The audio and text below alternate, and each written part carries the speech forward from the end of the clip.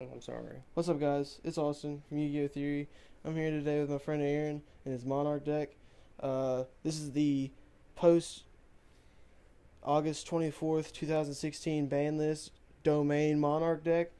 This is a really good deck, really good against pendulums and just about everything that special summons. He beats me all the time with it, so it's a really good deck, and I'm gonna let him tell you guys more about it. Alright, guys. So, to start it off, we got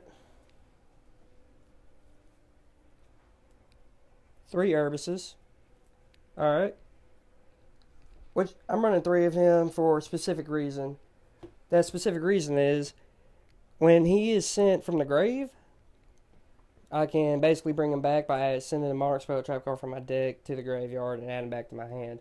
He has a pretty badass effect when he is tribute summoned. When he's tribute summoned, you can send a Monarch, or you can send 2 Monarch spell and trap cards either from your deck or from your hand to the grave. When you send them to the grave, you can target either 1 card on the field, in the graveyard, your opponent's graveyard, or 1 card from your opponent's hand at random and shuffle it back into their deck. It's really powerful, really good. It's easy to clear off the field. You know, if somebody's got some badass monster on the field, you can just go boom, gone. You know, it's pretty decent. And then you got these guys. The 3 Heavenly Squires. They're pretty good as far as, you know, trying to get your monsters out. Say you got, you know, a Monarch in your hand and, you know, you think, oh, well, he's just one monster. You know, how am I going to pull off a level 8? Well, she has this effect where if you normal summon her or special summon her, you can special summon a monster with 800 attack and 1000 defense from your deck. And if she's sent from the field to the grave, you can target a banished Monarch spell or trap card, add it back to your hand just like that. So what you want to do is when you normal summon her, the idea is to go for Eidos. Special summon him from the deck in defense. His effect is when he is normal special summoned, you can basically tribute. That's basically you tributing right there. He has his effect where if he's brought out, you can normal summon and tribute an additional normal summoner set. And yeah, when he's in the grave, you can banish him. And when you do, you can actually revive your Ida from the grave and special summon it. And therefore, you know, you're causing another chain. Say it's your next turn, you know, you just banish him, bring her out, bring another one of him out, and there you go. You contribute again. So now you got 2 Monarchs on the field. Speaking of Monarchs, I'm running 2 regular cases, you know, just simple, bring them out, banish a card on the field. Easy, simple. I'm running 1 Ether.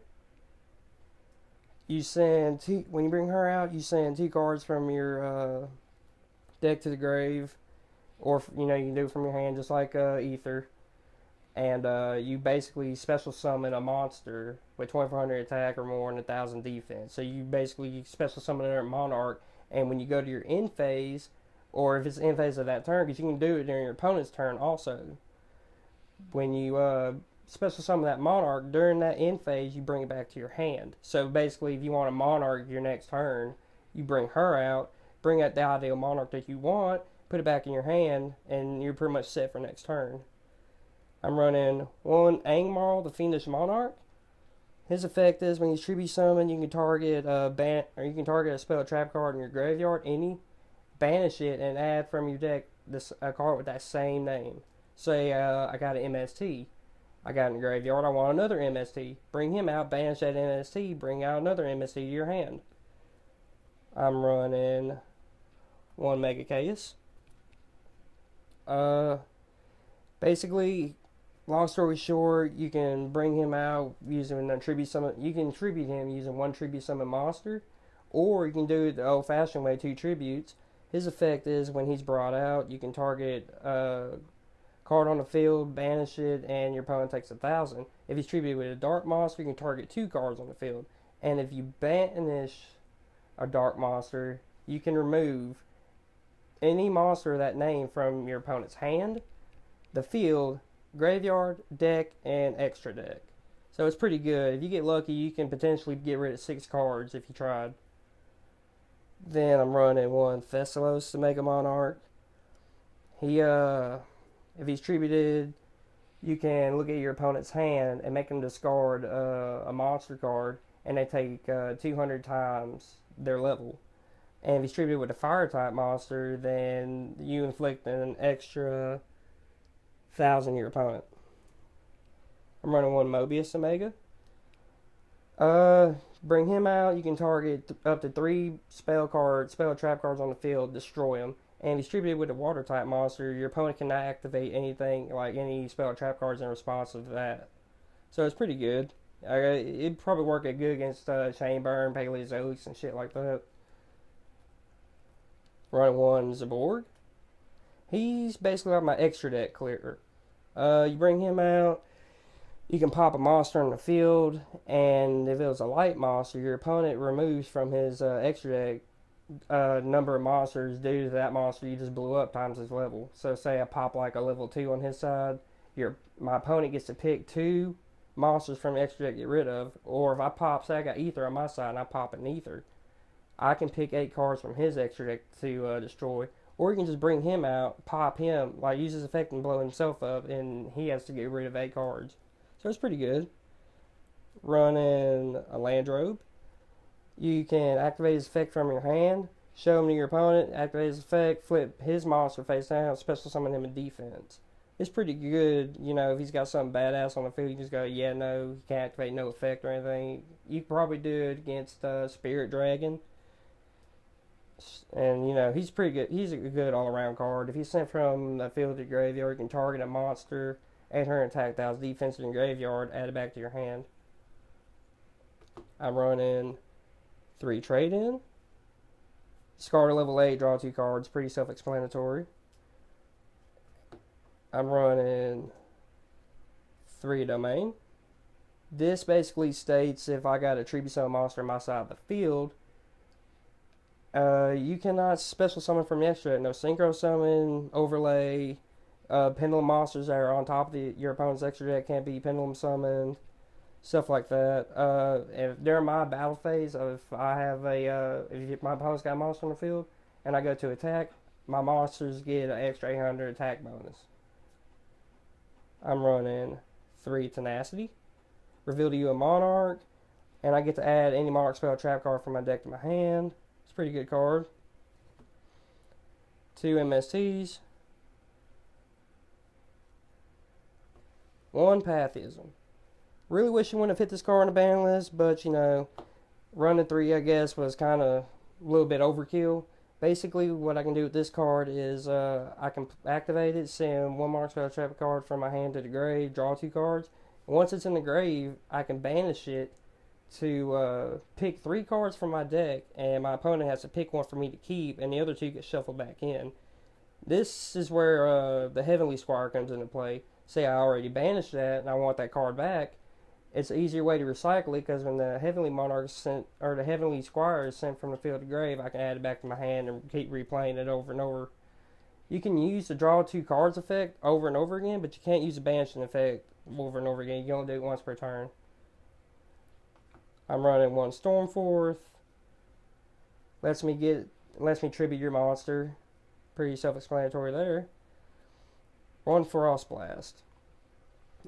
Basically this card lets me, if I have a Monarch on my side of the field, I can pop a set spell trap, or I can destroy a set card on the field. And then once it's in the grave, I can banish another Monarch spell trap card with that card and blow up another set card on the field. So it's basically like a Twin Twisters, if you know, kind of think about it. Running 1 March of the Monarchs. Basically states my Monarchs can't be targeted or destroyed by card effects. I run 2 Monarchs Awaken. It's kind of the same thing as Monarchs or March of the Monarchs, except it's a little bit better. March of the Monarchs will be destroyed. Well, this trap card can't. When I activate this trap card, I can target my Monarch. It negates its effects, but it doesn't matter. Once I already brought it out and I use its effect, it's pretty much just a, you know, whatever attack beater. So I can activate this on my Monarch. It can't be affected by any card effects other than that card. So that means like your opponent can't play enemy controller on it. He can't Book of Moon it, you know, stuff like that. No Dark Hole, banish it. Yeah, it's a pretty good card. It's like a great shield to it. I'm running 2 Prime. The reason I'm running 2 prime is one of them is for me to recycle. You know, I can recycle my Monarch spell trap cards back into my deck, draw a card, or if it's in the grave, I can banish it. I can banish a spell trap card from my graveyard and special summon it as a fairy monster with 2400 defense. It's a pretty good card. I'm running 1 Monarch's Erupt. This basically negates the effects of any other monsters on the field that's not a tribute summon monster. During my end phase, if I don't have a tribute summon monster, it gets destroyed. So the goal is keep a Monarch on the field at all times once you have this card out. I'm running 1 Escalation. Lets me tribute summon during my opponent's main phase or battle phase. It's pretty good. So say he's got a monster that's stronger than one of my lower level Monarchs. I can just tribute during that battle phase, bring out something a little bit stronger, and hopefully, you know, overpass him. Oh, and, you know, also when I tribute, I can bring out like a Chaos and banish this monster during the battle phase. And then I run 1 Dark Advance. This card states that if I have a, during any player's turn, if I have a Monarch in my graveyard, I can activate that trap, add that monster to my hand, and immediately after that effect resolves, tribute summon it. So it's basically like an escalation, except it just gets right straight to the point. This deck is pretty good. I mean, I wish it wouldn't have got hit by the ban list. See you guys. Thanks for watching. This has been Aaron's deck profile. He does really good with this deck. Like and subscribe if you enjoyed. There will be like recommended videos right there, and there should be like a subscribe button like right around there where her face is. So yeah, thanks for watching. Peace.